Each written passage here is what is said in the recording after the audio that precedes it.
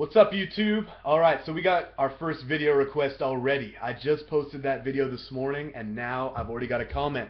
Here, I'm going to pull up this comment right here. I'll show you it. So, here is that video that I posted this morning. Look at my nice face there. And if you scroll down, boom, there's a comment by Alexis Sanchez. Welcome home by Coheed and Cambria. So, boom. We're going to hop right into that. Right here, right now.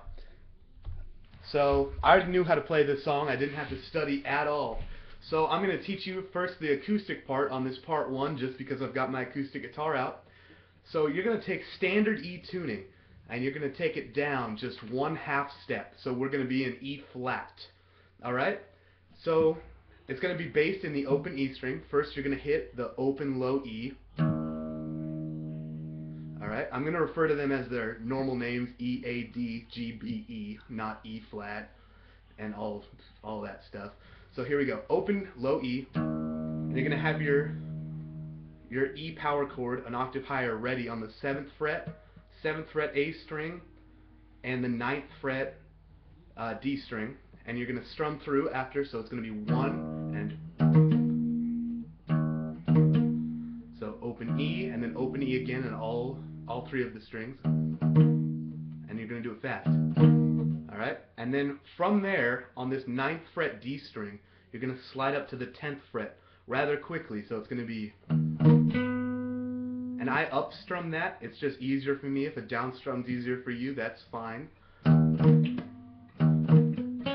then you're going to hit the 7th fret on the G string after that, so, and then you're going to walk down on the D string.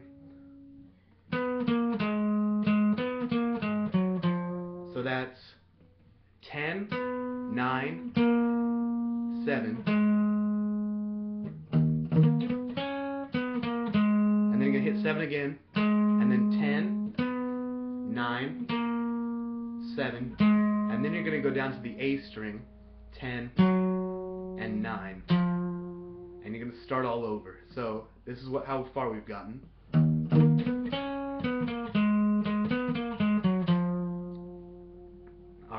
Now make sure, so I'm going kind of fast here, but the cool thing about YouTube is you can always rewind it. Alright, so just rewind it, practice that until you've got it, because that's the basis of the whole song, even the electric part. So here's what we have so far. Alright, now the second time we play through that, we're going to start off the same way, but you're going to end right there on that 7th fret of the D string. So here, I'll play until we stop. So,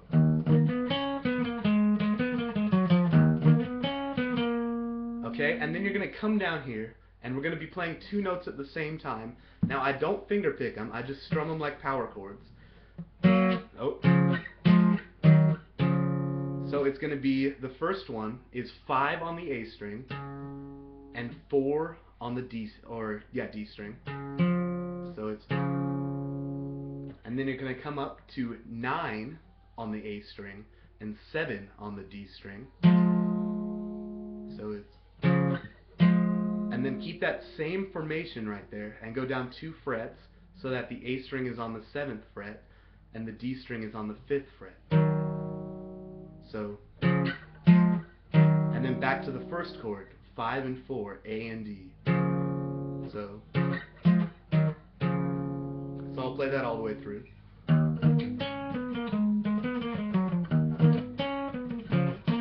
Oh.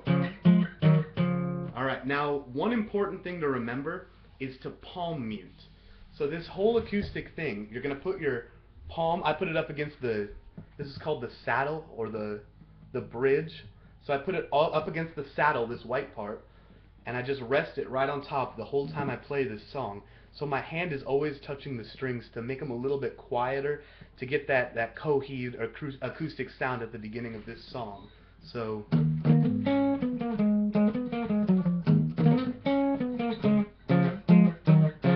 alright, there we go. So that's the first part, and I assume there will be 3 parts to this song. The second part and the third part will be electric. And once you learn this, a lot of the song is based around that. You can figure out the guitar part. Now, before you move on to the second part of this, learn how to do a pinch harmonic. Now, I don't have a video of how to teach you how to do a pinch harmonic, but there are many of them out there, and it definitely takes some practice. So learn that before you go on to part 2, because that's a crucial part of Coheed and Cambria. All right, thank you very much.